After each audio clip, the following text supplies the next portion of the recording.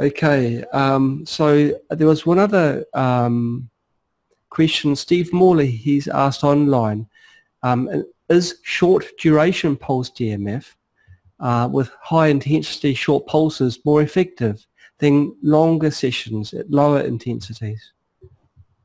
Okay, so in my experience, there are two different types. And now the high intensity and high frequency work much better for acute conditions. So let's say that you were out playing football today and somebody, you got hurt, you pulled the muscle, strained the ligament.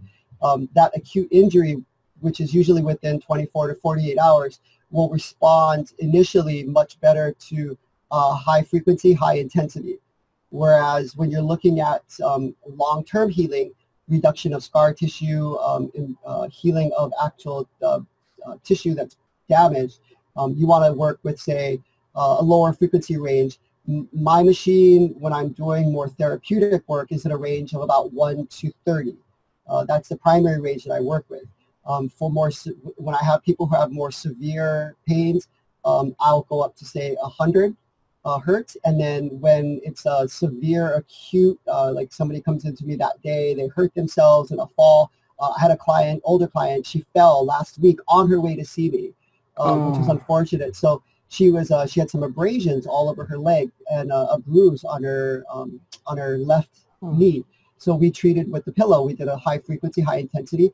She told me at the end of the session that day, there was no pain. She walked out of there. She said she wasn't feeling any pain. Wow. And over the next couple of days, she also gets colloidal silver from me. So she sprayed the abrasions with colloidal silver. And that was last week, Tuesday. She came in today to see me again. And there wasn't much there. And she was walking fine. She said there's been no pain. So the settings, they're going to depend on the application.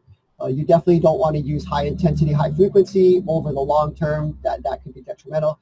Whereas you don't want to, for acute immediate injuries, low frequency, low intensity is not going to do very much. It's going to have very little effect.